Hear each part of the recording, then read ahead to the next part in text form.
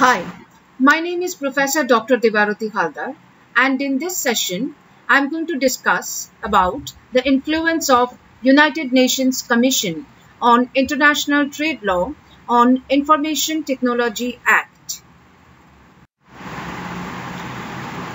We need to understand about the history of IT Act India to understand the influence of UNICITRAL model law on the IT Act. India is one of the first countries to create a legislation for facilitating e-commerce, e-governance, and recognizing certain types of offenses committed online or with the help of cyberspace. This legislation is known as IT Act or Information Technology Act. The present version of this statute is known as Information Technology Act 2000, amended in 2008.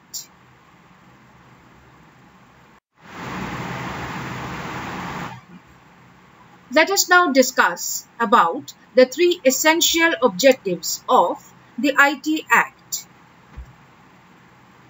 The first is the legal recognition of electronic data interchange, which is also covered under e-commerce. The second is facilitating electronic governance, which includes filing, issuing applications or documents, retention of data, recognition of patterns of online crimes.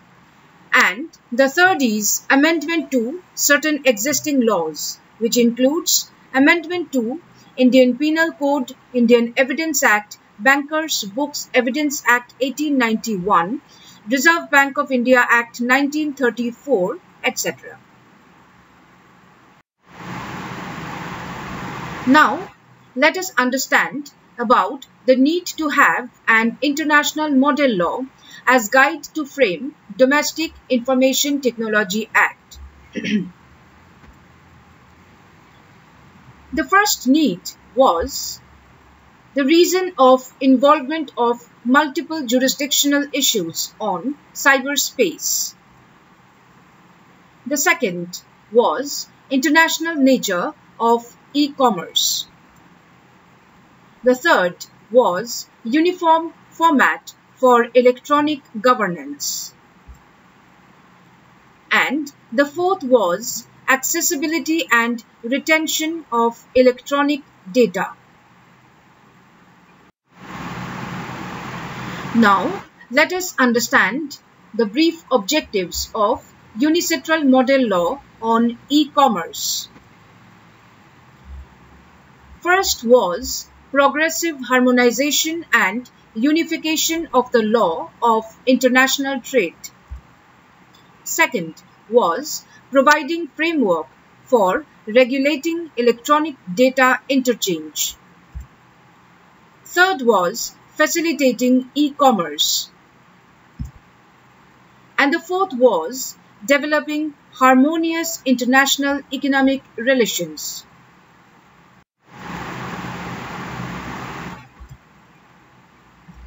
How did UNICITRAL model law on e-commerce influence the Information Technology Act? We need to understand from the perspective of redefining the scope of the statute by the UNICITRAL model law. First, regulate e-commerce related issues. Second, promoting use of alternatives to paper-based methods of communication and storage information. Third, nature of agreements between the stakeholders. Secondly, UNICITRAL model law also introduced certain essential definitions which were taken up by the IT Act.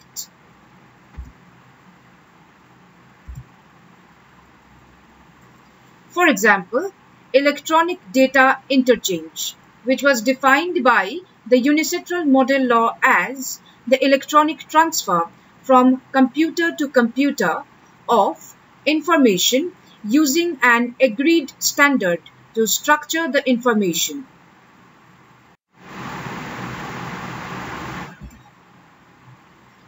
Unicitral model law defined the term data message. Information generated, received, or stored by electronic, optical, or similar means, including but not limited to electronic data interchange, electronic mail, telegram, telex, or telecopy. This has been addressed by the IT Act through the definitions of data, information, electronic record, etc.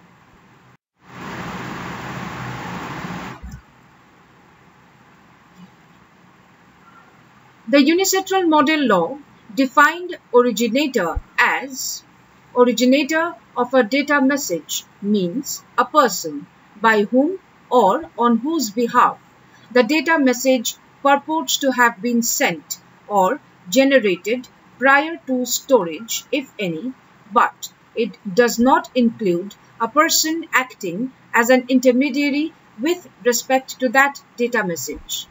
Now let us see Section 2ZA of the IT Act, which also defines the term originator depending on the definition given by Unicitral model law. According to this section, originator means a person who sends, generates, stores, or transmits any electronic message or causes any electronic message to be sent, generated, stored, or transmitted to any other person, but does not include intermediary. Let us see the definition of addressee as per the IT Act. Addressee means a person who is intended by the originator to receive the electronic record but does not include any intermediary. This definition has also been taken from the Unicitral model law, which defines the term addressee as addressee of a data message means a person who is intended by the originator to receive the data message but does not include a person acting as an intermediary with respect to that data message. Further, as per the Unicitral model law, intermediary means intermediary with respect to a particular data message means a person who, on behalf of another person, sends, receives, or stores that data message or provides other services with respect to that data message. IT Act 2000, amended in 2008, defines intermediary as below.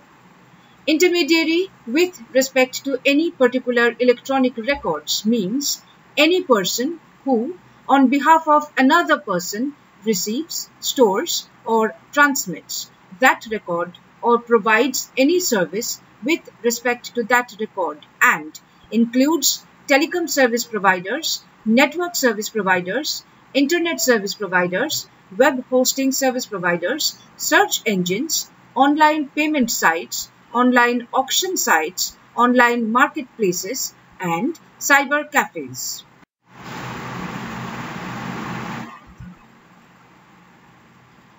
According to the Unicitral model law, information system means a system for generating, sending, receiving, storing, or otherwise processing data messages.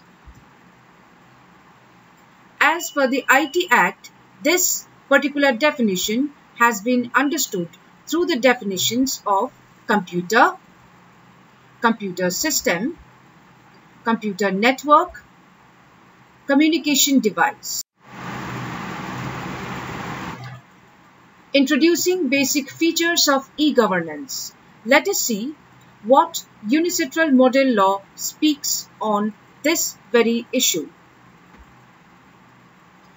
Unicitral model law discusses this through legal recognition of electronic record.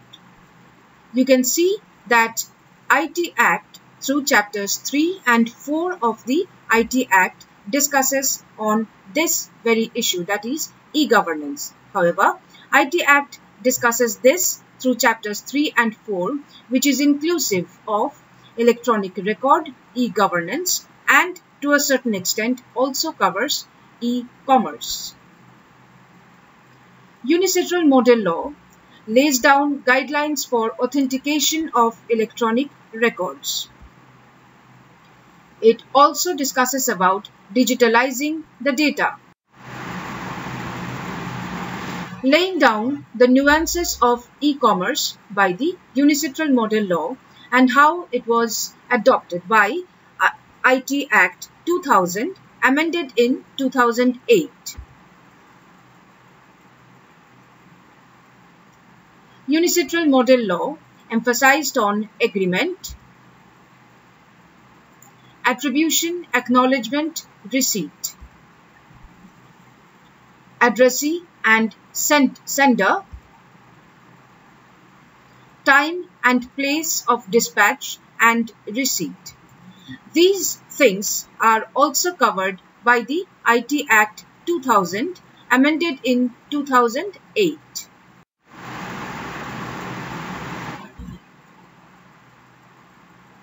Now, let us see how the UNICITRAL model law has further discussed on emphasizing on international standard of operational system.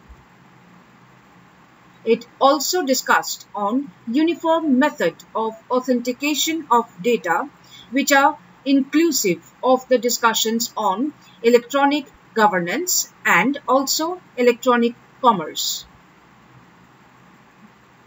UNICITRAL model law also highlighted the importance of cooperation of nation states to resolve the international trade-related issues.